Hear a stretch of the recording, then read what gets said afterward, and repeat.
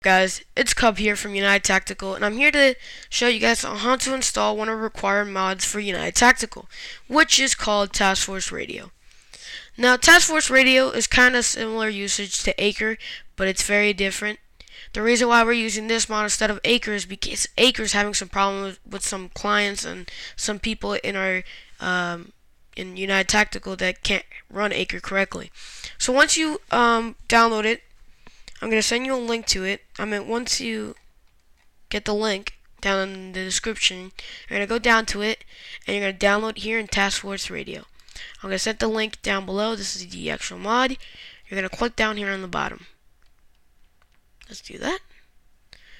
I already downloaded it, but let's see it download it again. Now, once you have it download, there's going to be it's going to be called 0.8.3. We're going to open that up, and there's two files in there. There's one for the ARMA 3, and there's one for TeamSpeak. If you don't have TeamSpeak, I'll put TeamSpeak down in the description below. TeamSpeak is required, basically it's required for the usage of Task Force Radio. And you need TeamSpeak 3 to operate it. So once you have TeamSpeak, you're going to get, you're going to basically go to your ARMA 3 directory. You can go, if you use Steam, you can go to your ARMA 3, right click on it, go to local files, go to browse local files, then it will take you to the directory. Once you're in the directory, open the ARMA 3 folder, and please throw everything in that folder into your directory. Do not put it inside a folder. Just drag it in there, like this. Just drag it in there.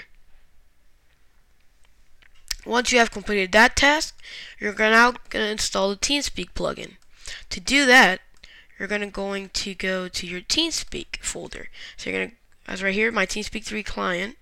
You're going to go to Properties and go to Open File Location. It's the fastest way to find it. Well, for me it is. Once you found it, you're going to go to the Plugins folder, and there's going to be all your plugins.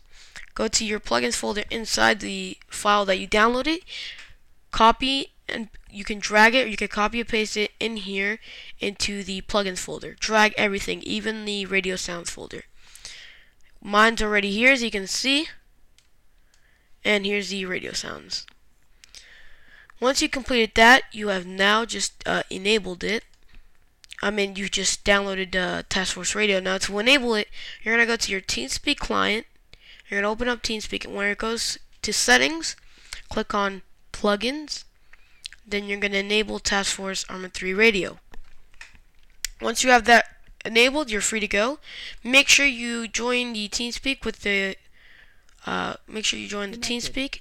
That way you can use it. You must be in a server to use that Task Force Radio. You cannot communicate without anybody else that's not in your TeamSpeak and has Task Force Radio.